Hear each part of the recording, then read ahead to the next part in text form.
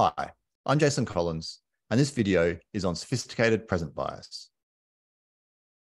Suppose a present biased agent decides that they'll wait for a larger, later payoff in preference to a smaller, sooner payoff. Time passes until the smaller payoff becomes immediately available. They change their mind and take the smaller payoff. Why did the agent initially choose the larger payoff when they would take the smaller payoff? Were they aware of the likely outcome of their preferences? If they were aware, they might anticipate changing their mind and choose accordingly. For many of us, we are aware that we make time inconsistent decisions. We know that we often cave when faced with immediate temptation. We know that if there is a jar of cookies in the house, we will eat them.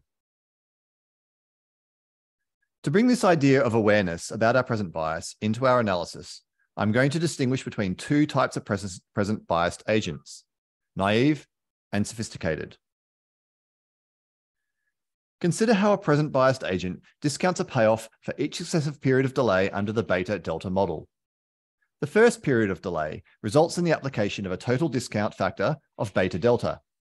Each additional period of delay results in the application of an additional discount factor of delta. The discount factor applied for the first period of delay is relatively smaller, or the magnitude of the discount relatively greater than the additional discount applied for any additional period of delay. A naive present biased agent believes that the relative difference in discount between periods that they can see today will persist as time passes. That is, they believe that the discount factor of delta applied between, say, periods t equals 2 and t equals 3 will still be the relative discount when they reach t equals 2.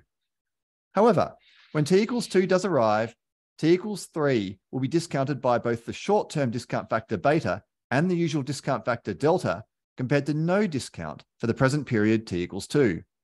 As a result, the relative discount of different payoffs will change when one of those payoffs becomes due today.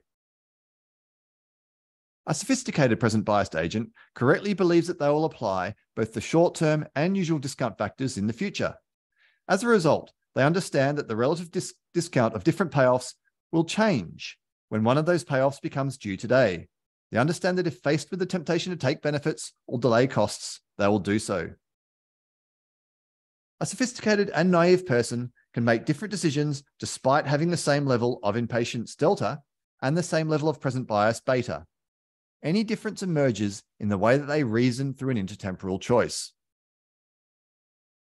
The naive agent makes its plans by forward reasoning, starting from today, t equals 0. First, they decide their preferred option for t equals 0, believing that they will stick with their plan once they move to the next period. When they move to the next period, t plus 1, they recompute their preferred plan and again believing they will stick to the plan once they move to the next period. They repeat this process as they move through time. In contrast, the sophisticated present biased agent makes its plans by backward reasoning, starting from the final period, t equals capital T. For that final period, they solve for the preferred action. They then consider one period earlier, t equals t minus 1, and solve for the preferred action, accounting for the decision in 1.